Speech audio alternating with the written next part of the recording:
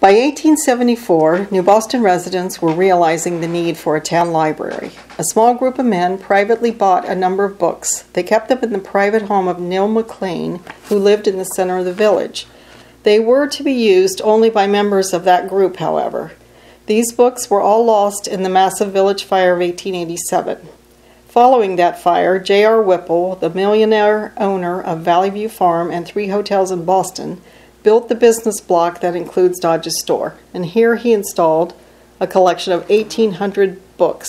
He maintained this as a public library. When Mr. Whipple died in 1912, his widow and daughter gave the contents of the library to the town. Miss Lena Shearer was the first librarian, serving until 1916. Then Miss Elsie Warren took over, and she stayed in that position for 41 years. There have been 10 librarians in this position thus far. Our current head librarian, Sarah Chapman, has held the position for 44 years up to now, surpassing Miss Warren. In 1927, the square brick building in the center of the village was built as the Wasson Family Memorial and given to the town by the 3 sons of George Austin Wasson and his wife, Clara Louise Hills Wasson. Robert, George, and Edward wanted to memorialize their parents who had given much to the town. This was the first freestanding library. The dedication was on October 12, 1927, and the ceremony was attended by more than 500 people. This library served the town well for many years as the population continued to grow. In 1966, Reg and Beulah Hayes organized the Friends of the Library, a group supporting the needs of the library and raising money. Still, by the 1970s, more space was needed. Solutions were studied, and after the generous donation of the land behind the Wasson building by Randy and Gail Parker, owners of the nearby historic grist mill, an addition was built. This was completed in 1982 and was known as the Hayes-Warren Addition, named in honor of Reg and Beulah Hayes and Miss Elsie Warren.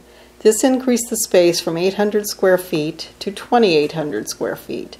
This worked well for a while.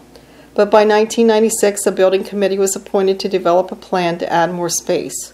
Warrant articles were placed yearly to try to raise money for a new library, but they were voted down year after year. Finally, the new library was built using donations and donated services. Many people gave of their skills, including Roger Dignard, who donated all the architectural work, and Jerry Perrin, who donated all the air conditioning and plumbing, as well as Gordon Russell, who gave the money for the large community room. Site work began in August 2009, and the grand opening was in May of 2010. At 7,000 square feet, it is 2.5 times the size of the former library and offers a large conference room, a children's library, a young adult area, as well as a huge community room. Karen Salerno, a local artist and library trustee at the time, designed the beautiful weather vane, which is a heron in flight, guardian of the river that passes by the library. This beautiful library is another jewel in New Boston's crown and continues to support the cultural and educational needs of our community.